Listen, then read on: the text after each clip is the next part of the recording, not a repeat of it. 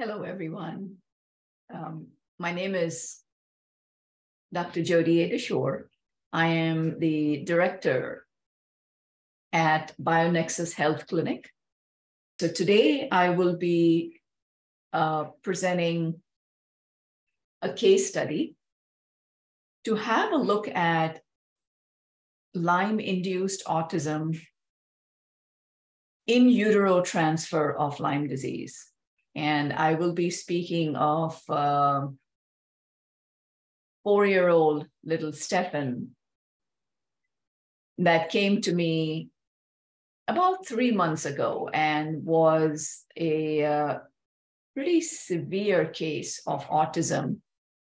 And we started looking back at his prenatal history. We went back looking at his mom. Mom had some thyroid issues. Mom had some autoimmune thyroid issues, Hashimoto's, and she also complained of occasional joint pain and fatigue, which she would attribute to various things. She has a stressful job. She's getting older. She was stressed with her pregnancy. She lost the child before Stefan. So that was causing a lot of anxiety. So there were various things that mom's Lauren. So there were various things that Lauren attributed her stress to, her symptoms, her medical issues. But moving forward, the one thing that Lauren remembers was that her entire pregnancy with Stefan was full of complications, excessive vomiting, bleeding. She had to go in for checks every 2 weeks until the 7th month. Now, remember, she had lost one pregnancy prior to Stefan, right? So, and she had lost that pregnancy at 3 months. So almost at the end of the first trimester. So it was very traumatic for Lauren. Now, Stefan's birth, as Lauren explains, was difficult. The umbilical cord was wrapped around the baby. The baby was blue, didn't cry for the first 3 to 5 minutes. He was in the ICU getting oxygen. The APGAR score was 7.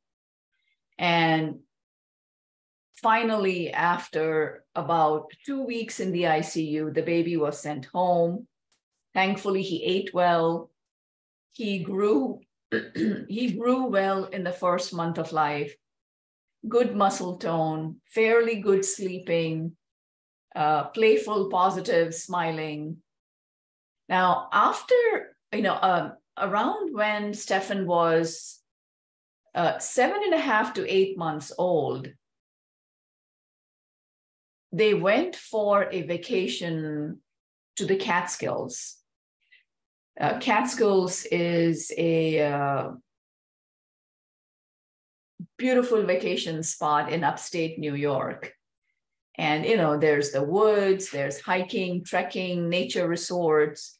And after they came back, mom doesn't remember any insect bite or, well, yes, she mentioned mosquito bite. She did mention a couple of regular looking mosquito bites, but she doesn't remember any tick attached, and she doesn't remember any bullseye on the baby.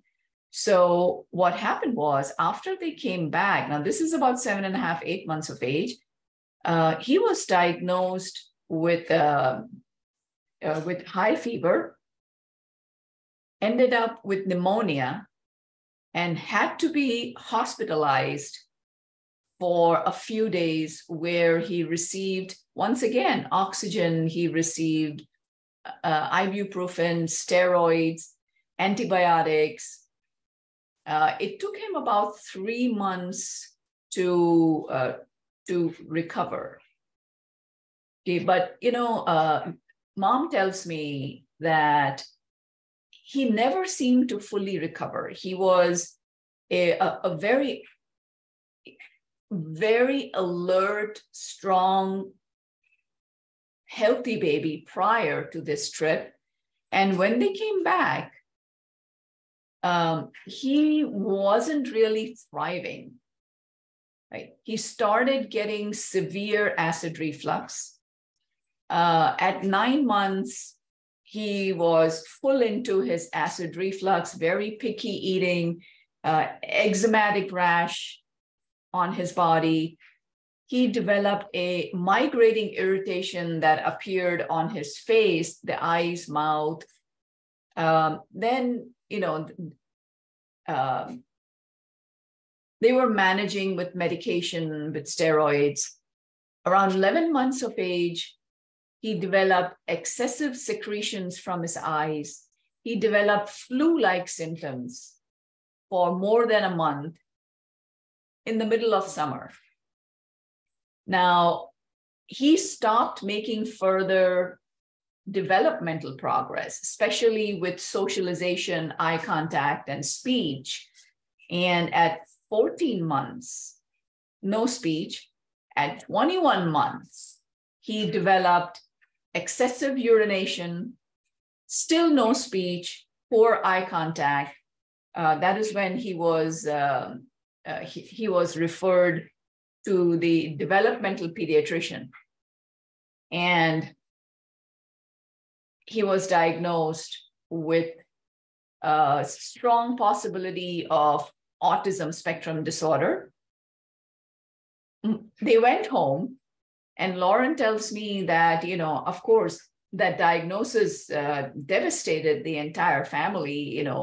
Stefan was born after years of trying, one miscarriage, and, he was the only child in the family. Now, within a few weeks of the severe autism diagnosis, Stefan started developing fevers, which would come every 5 to 6 weeks. Every 5 to 6 weeks, Stefan would get high fevers, inexplicable. The pediatrician would assume it was viral, gave him antiviral treatments, no benefit. He would wake up in the middle of the night. He would start crying and start head banging, hitting his head on the side of the bed from 3 to 5 in the morning every night for those 4 or 5 days of his, cyclical fever issues. He was evaluated by psychiatrists, psychologists, ENT surgeons. They did an EEG for him. He was evaluated by a neurologist.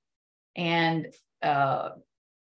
Lauren, his mom, says, nothing appeared to be wrong as far as all of that, all of those lab testing was concerned. And she took him back to the developmental pediatrician, who confirmed the diagnosis of autism spectrum disorder. He received early intervention at home. They started speech therapy, ABA therapy. His behavior problems just seemed to get worse. He started getting angry. He still had the frequency of urination. Head banging appeared occasionally. His fevers continued. At 3.5 years of age, Lauren tells me they went for the 10th opinion of a 10th specialist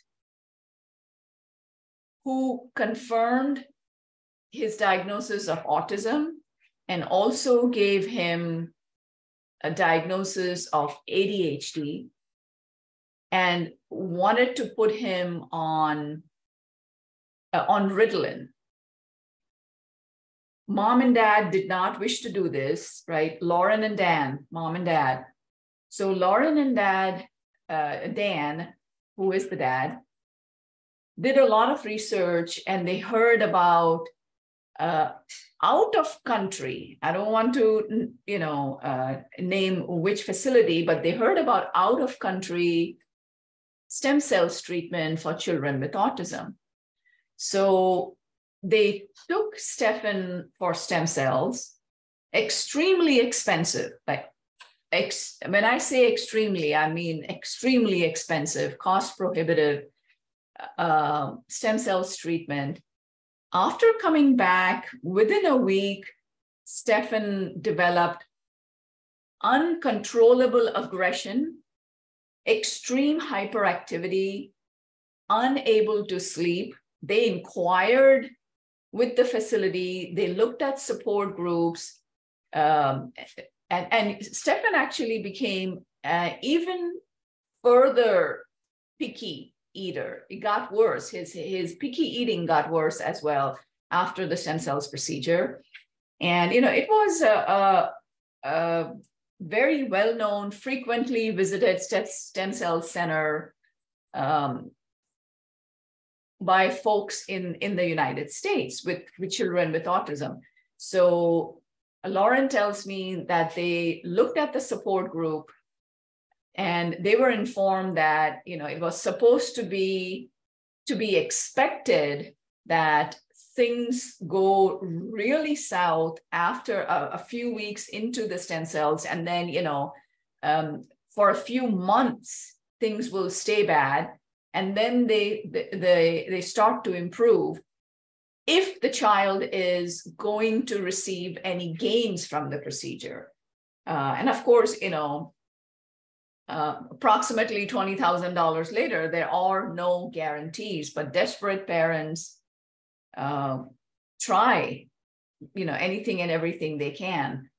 So Dan and Lauren tried, and for 3 to 4 months, it was extreme hardship for the family, but they had the hope that, well, perhaps we will see improvements. And that was false. Stefan did not improve. His symptoms were extreme. They did additional research and they lost faith in modern medicine and decided to go with natural therapy. And that is when they saw some of my YouTube videos and, recovery stories from other parents, researched what I'm all about, how my son went through all of this, a false diagnosis of autism, treatment for Lyme disease, stage 3 neurological Lyme disease, and how we saw Dr. Charles Ray Jones, God rest his soul, absolutely brilliant, amazing physician, and how my son slowly recovered from Lyme disease, PANS, pandas, mold, biotoxin illness. And when she read my story, and I mean Stefan's mom, Lauren, it resonated with her because their house had flooding issues in the basement and a bathroom leak from one of the bathrooms upstairs into the kitchen ceiling downstairs. And that really, the stain on the ceiling wall in the kitchen had never really been investigated. The contractor had explained that the leak had been fixed upstairs in the bathroom, and that the stain on the ceiling in the kitchen, should just be painted over. And as long as it dries, it should not be an issue. And mom did complain that the basement had a very musty, moldy smell. They had it was a finished basement. They had a playroom for Stefan in there. In fact, mom had many sensory activities in the basement for Stefan. The washer and dryer was in the basement. The washer was a front loader washer that had come with the house. So it was about 11 years old at present. Right? It wasn't that old when they had purchased the house from the previous homeowners. So all of these things were, it propelled Lauren to seek out BioNexus Health and herbal medicine and plant-based treatment options for children with autism and complicated autism. So she came to me. I examined Stefan. We went through the entire examination process, took down all of their information.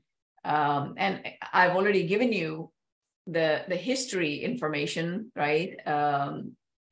And moving forward, we ran some labs looking at the symptoms, right? We used specialty labs specializing in stool testing, and we ran specialty labs specializing in Lyme disease treatment as well.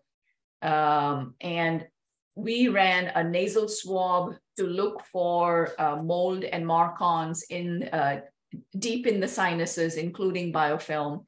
And all of these labs showed up as positive.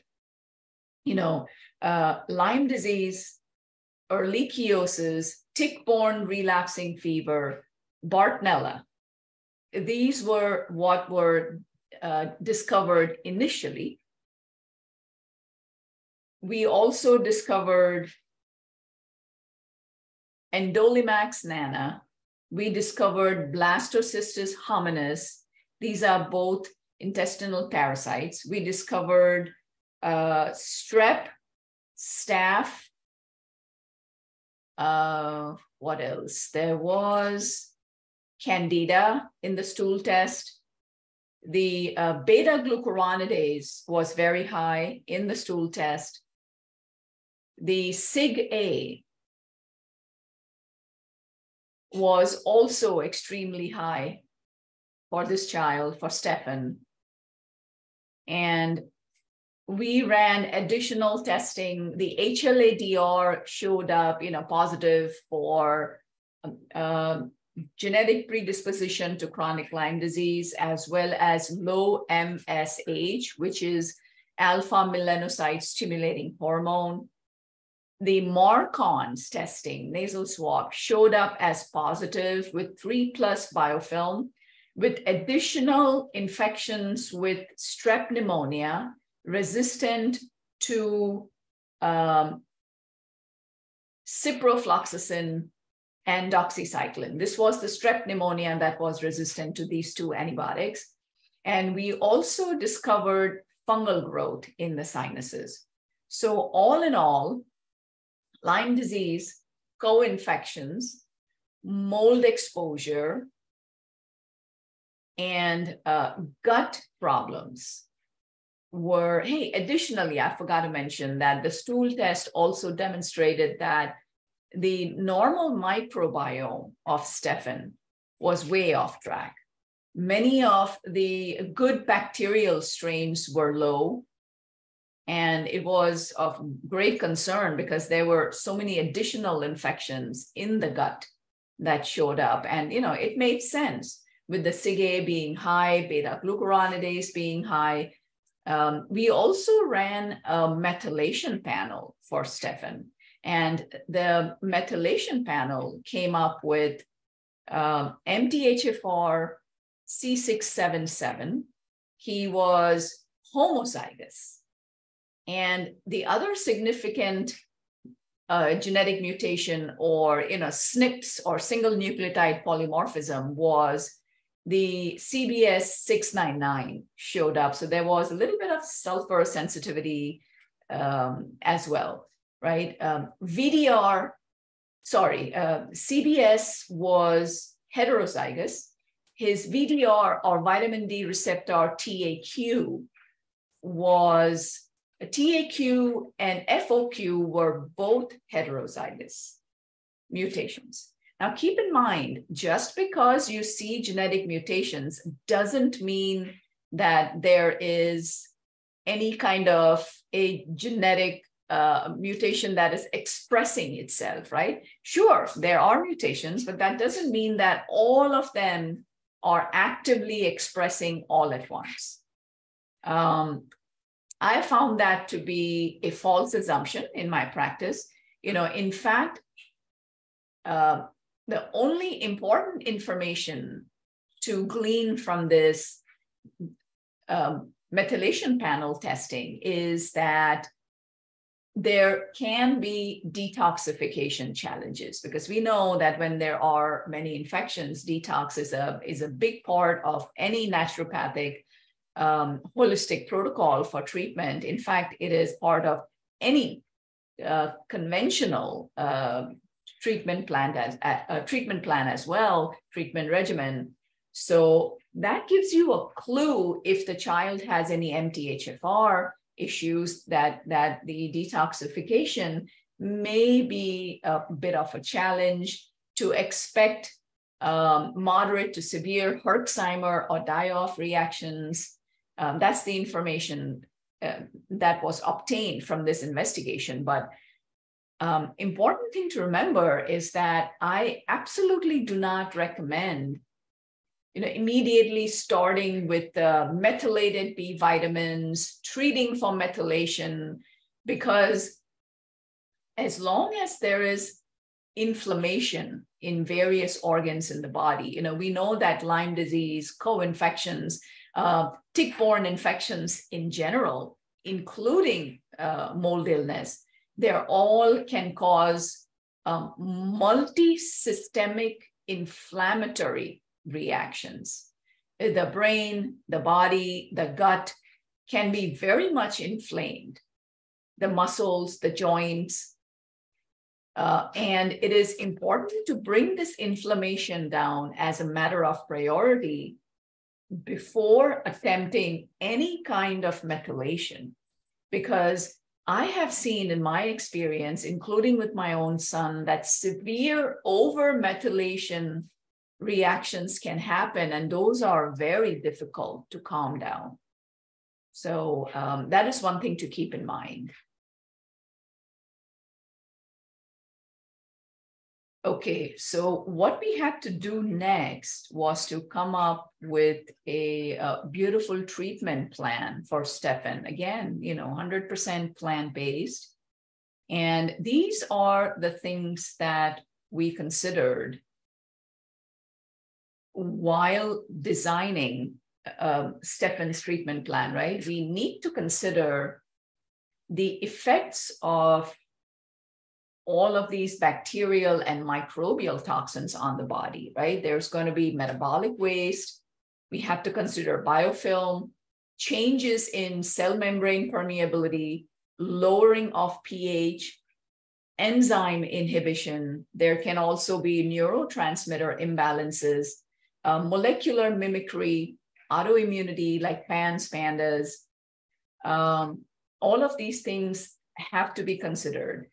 Additionally, since the spirochetes can paralyze multiple aspects of the immune system, the child is left without adequate immune defenses against many infections and toxins. So it is important to address all of the bacterial, viral, fungal, and parasitic infections, which we found in Stefan's lab testing, like I had mentioned earlier. Right now, speaking of bacterial and microbial endo and exotoxins, remember these can be neurotoxins. They can cause disruption centrally in the brain, in the pineal gland, in the hypothalamus, in the pituitary. These can cause major metabolic changes like cryptopyrroluria, KPU, emotional problems. Sometimes it can be a psychiatric presentation, a neurotransmitter depletion, hormonal imbalance, endocrine problems. And these microbial toxins can exert a synergistic effect with heavy metals, xenobiotics. If there are any kind of, major dental issues like root canals, a lot of cavities, believe me, I've seen patients as young as 3 to 4 years old where root canals have been performed. It's such a shame. Now, in Stefan's case, Lauren acknowledged, she mentioned that she has 7 amalgam fillings in her mouth. which, she was not aware of the significance of the mercury toxicity from those and the risk of passing all of those to her infant, to her child in utero. One other thing to address is there are 3 components when dealing with tick-borne infections, right? So we have the actual presence of spirochete infections and the other co-infections that need to be treated. Then we also have the illness-producing effects of microbial exo and endotoxins in the host, in this case, Stefan, in response to microbial triggers that I just spoke about. And last but not the least, very important, in fact, the immune system reactions provoked by both the toxins as well as the microbes, the bacteria and other microbes, right? Now, the immune effects, the immune system reactions will depend on various factors like genetics, past trauma, like birth trauma for Stefan. I elaborated on his genetics as well, right? So immune reactions can be molecular mimicry, can be various allergies, environmental allergies, food sensitivities that can manifest as, food intolerances, extremely picky eating, skin rashes, eczema. And then there is autoimmunity, like PANS-PANDAS, which is an autoimmune condition. Hashimoto's is also an autoimmune condition. And chronic fatigue, fibromyalgia is considered in the same category. And interestingly enough, when Mom Lauren researched more and more, and conversations with myself, long story short, turns out that she had Lyme disease and co-infections. And when she was treated, her Hashimoto's now has greatly reduced. She chose to go the plant-based route as well for herself. And, her fatigue, her brain fog, her thyroid, her energy has greatly improved. Her hair loss is much better. Her weight loss after birth is much better now. So Mom is feeling really good as well. So, of course, if Mom and child are feeling good, then the father, Dan, is over the moon. I mean, it has really helped the entire family with beautiful quality of life improvements that have been seen. So we had to address, for poor little Stefan, we addressed toxins, heavy metals, chemical toxins, environmental exposures, nutritional deficiencies, biochemical imbalances. Then we also evaluated his food intolerances, his EMF sensitivities. We had to address his birth trauma as well, and had his tonsils evaluated. His eyes were properly evaluated. We evaluated his body for any structural musculoskeletal problems, right? His sleeping space was evaluated to minimize or eliminate any kind of radio frequencies, radiation, electromagnetic frequencies, minimized his screen time. We grounded him before he slept, and we saw tremendous changes in little Stefan. Hey, wait, actually, I forgot to mention one very important point, which would be biofilm, right? Biofilm in his sinuses had to be addressed biofilm in his gut had to be addressed. And that was something to be done slowly and carefully. In fact, anytime we address, let me backtrack just a little bit, right? When treating Lyme disease, you will treat the spirochete itself, and then you have to treat the spore form of spirochete, which is the cyst form of spirochete. And while treating the cyst form of spirochete, it is important to address biofilm. So I just wanted to give you that point of reference. And when treating biofilm for Stefan, we had the nasal deep sinus biofilm, as well as the gut biofilm. That is an important step in the treatment of the spore form of Lyme. So that needs to be done carefully and slowly. In fact, all herbal treatment, all detoxification has to be done in a very slow, steady, consistent manner with slow buildup.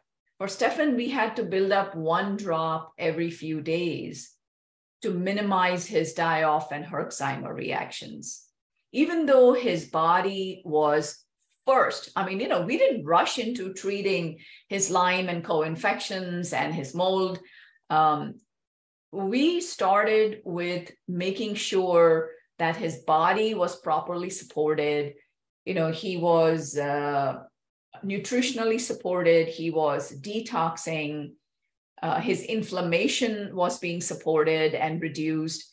And after that, we started treating with antimicrobials. That's when we added the antimicrobial herbals. And once he slowly progressed with the antimicrobials, we added herbs for gut repair to repair the damage. It's very important. You can't just eliminate the root causes and leave it at that. Remember, these root causes have caused damage. Multiple organ systems have been damaged. So that damage needs to be repaired, either herbally or nutritionally with supplements as well. So that repair has to occur. And we saw absolutely fantastic improvements with Stefan. So Stefan's family has dramatically transformed their life with completely natural plant-based protocols. And, actually, one of the important things to remember is that children on the autism spectrum, and there are many research studies that have been conducted, that children on the autism spectrum have a leaky gut, which was demonstrated. I forgot to mention that Stefan's zonulin was close to 500, and ideally I like to see the number below 100. So zonulin is the marker for leaky gut, and so we had to use dietary modifications, gluten-free, dairy-free, low sugar. We had to use low FODMAPs for him as well, because he had a little bit of SIBO that came up along the way, that showed up, along the way for Stefan. So it was a process, about 18 months, slow and steady recovery. And overall, he's done really well. It is difficult to recognize that Stefan is the same child. His autism diagnosis, according to his latest IEP evaluation in school, is almost about to be taken away. The improvements that they've seen are language, eye contact, desire to socialize, spatial awareness, executive functions, focus, listening comprehension. His acid reflux is all better. His stools are now formed. His bowels are regular. His muscle tone is much improved. His gross motor coordination, social skills, visual motor processing, sensory regulation. He was a big time sensory seeker. Remember, I mentioned the continuous head banging. That turns out was headaches, which are one of the symptoms that can be seen in patients with MARCoNS. So when we treated his nasal MARCoNS and fungi and biofilm, the head banging stopped. His visual spatial skills improved. He was able to catch a ball. Just to give you an example of a visual spatial skill, he was able to catch a ball. He started understanding the alphabet. He started holding a crayon and trying to color. It's just been fantastic watching Stefan grow and thrive the way he has. And, tremendous kudos to his mom and dad for working together, for problem solving together, for being a team, for keeping the stress at home low. One thing that Lauren said to me, and I remember that, she said that it is very important to keep doing the necessary work to help your child with dignity, without self-blame, guilt, or anger. And, for spouses and partners, herself and Dan, both of them agreed that don't lose your love in the struggle of managing a child with severe autism. I mean, any child with a severe disability and special needs. And if you're at the end of your strength, then pick yourself up again and keep seeking and finding the answers. Communicate with your spouse, communicate with your child's teachers, counselors, doctors. Imagine your child improving. Research, look for a practitioner that understands the full 360, not just symptom suppression, but looking at the person as a whole, looking at it from multiple different angles, and addressing all of these issues in the correct order. Now that comes from me, actually, not Lauren, but Lauren understood this as well, that as soon as you see infections, that doesn't mean, oh my God, infections, we have to treat. Sure, we do.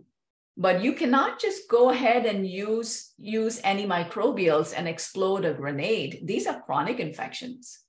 So it is important, like I highlighted earlier, that it's a process. Support the body, start detoxification, start reducing inflammation, and then you can go in and start the antimicrobial therapy. Like, you need to go slow in order to heal faster, right? If you go in this manner, if you understand the priority of treatment, that's when you will see the child will not only survive, but will also thrive.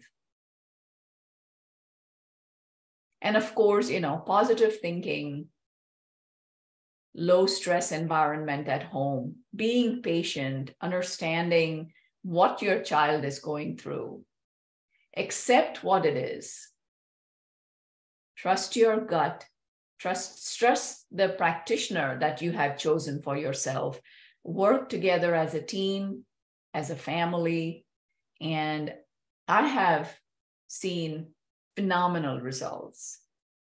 So To end on a positive note, the information is that Stefan will be mainstreamed for reading, writing, gym, music, and hopefully soon be out of his special needs classroom as he is mainstreamed for these other subjects as well. I hope this has given you, my talk today has given you inspiration, has given you some food for thought, perhaps even some ideas to explore and help your own family, your own child. It's been wonderful presenting Stefan's case. It was an absolute honor to help Stefan and Lauren and Dan on this journey of recovering Stefan. And, thank you for listening. I am Dr. Jodie A. Dashore with BioNexus Health. I have a YouTube channel. The name of the channel is BioNexus Health USA. Feel free to have a look and take good care of each other. Keep smiling. Thank you. Namaste.